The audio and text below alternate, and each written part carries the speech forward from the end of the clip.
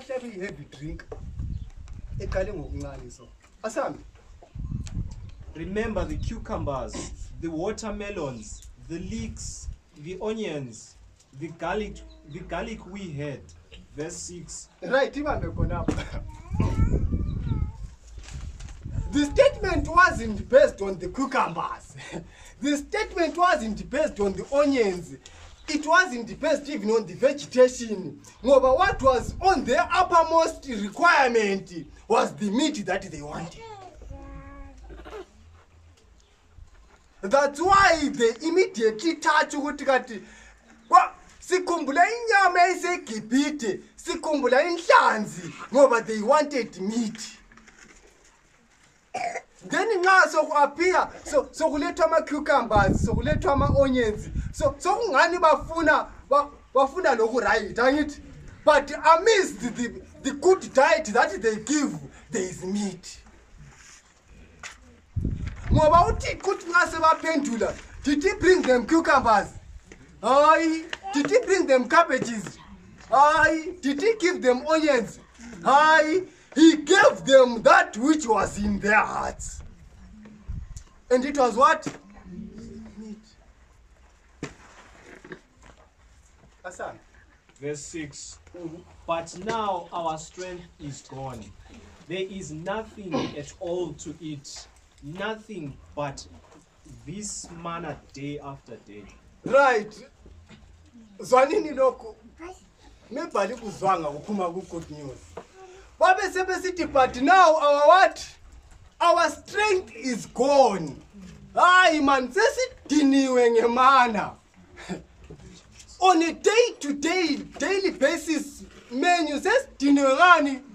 Ngemana. What was manna to them? It was heavenly food given on the earthly beings so that they could digest and have healthy bodies. Kwakuyikudla kwasezulwini okuthi nxa bengakudla kudliwe imizimba yasemhlabeni isalile healthy body epheleleyo. But umuntu wasemhlabeni, he then comes in front of the Lord complaining and says, Lord, sengikhathele mina ukuthi bangibhalele ispirit of prophecy. Sengikhathele ukuthi bangibhalele John 3 verse 16 ngiyamazi. I am tired ngeBhayibheli. Can I just have that which suffices my heart? And that's it. Ngoba ukudla kwasezulwini sokungidina esengufuna khathesi. Ikudla kwasemhlabeni sengifuna inyama leyo ukuthi ngayidla I become satisfied. Okwasezulwini akusangisuthisi. Asam. Verse 7. Manna was like small seeds, whitish yellow in color. It fell on the camp at night along with the dew. The next morning the people would go around and gather it, grind it, or pound it into flour, and then boil it and make it into flat cakes. Alright, ibambe khona apha. Uhlupho luba lapha. Just to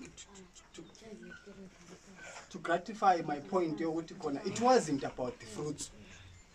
It wasn't about the nuts. It wasn't about the cabbages. God gave them nuts, and which is manna. It was in form of ground nuts. Right? You give them nuts. Maybe what was say, but nuts which are part of vegetation didn't suffice them. But what they wanted was what? Was meat. So, babe bought umlimu so bengathi bafuna into eziningi kodwa bona bekwazi bafunani? Bafuna inyama. And what happened was their strength decreased.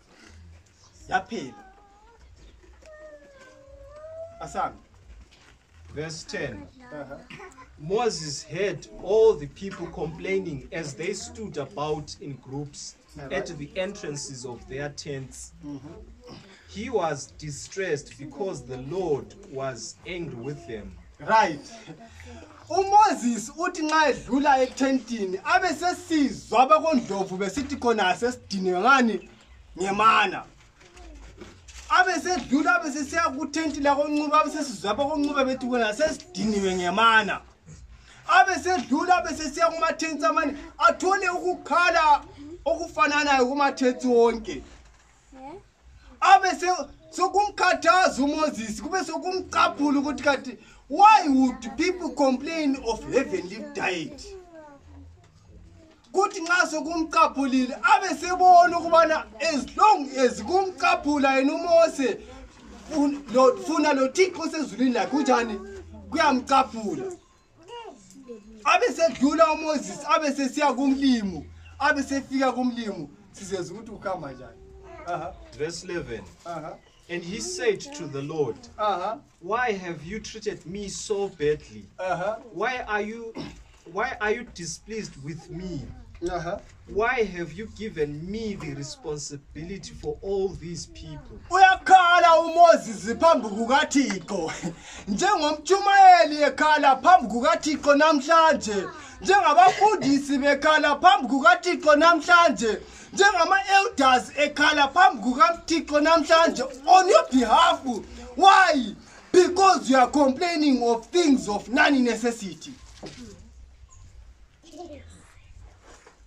Babe sebebuza ama-elders kumbe abafundisi ukuthi kathi Thixo usithwaliseleni nzima kangaka ngenxa katatendo ohlezi ebandleni ongithwalisa nzima mina njengomfundisi.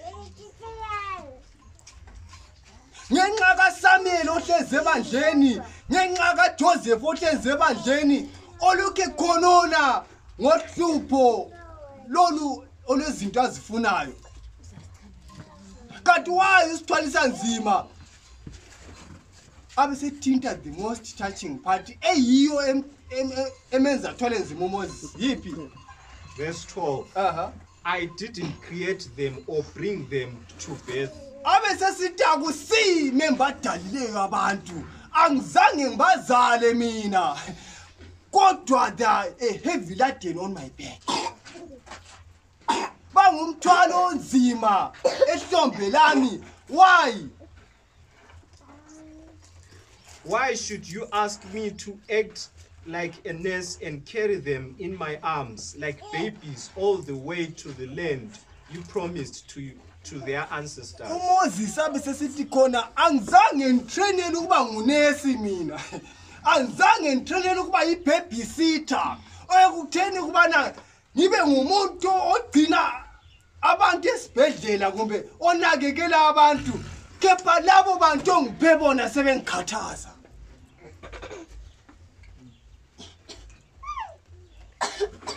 He stands like umfundisi omi phambi kwebandla emekhuluma noThixo emele ibandla abe sekhala ubana Thixo kanti kufakeleni lokhu phezulu kwamahlombe ami. Why?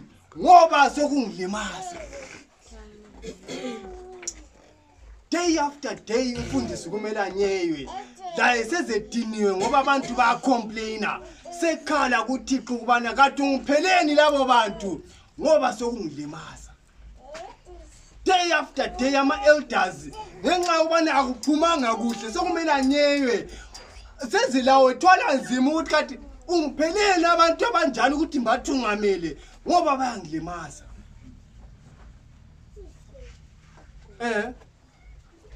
Where could I get enough meat for all these people? Abe sehlala phansi abe sephuma le calculation angeke wayikwanisa abe sethola ukuthi abantu eHebron banengi bafuna izinto ezinengi kodwa mina lo uMoses I can't provide. Asami They keep whining and asking for meat. uhlupho lwabo ukuthi baya complain they want meat. Keebroth-Hathaav. They want what? They want meat. But inyama abayifunayo, it's not of heavenly meat, but it's of earthly meat. They want to kill and have ukuthi igazi liphume, and they succumb to the meat that they want. Then they enjoy, even if there is death. Abalantaba abantu ukuthi inkukhu iqunya ikhanda yafa man. Bona balendaba nxa sokumnandi sokuyi-chicken in. Abalantaba ukuthi inkomo yabongolela nxa isifa, ukuthi umphefumulo uyaphuma enkomeni. Bona abakukholisayo kubana bayithenge sisemashophu sokumnandi, and they feast. Bese ngirewind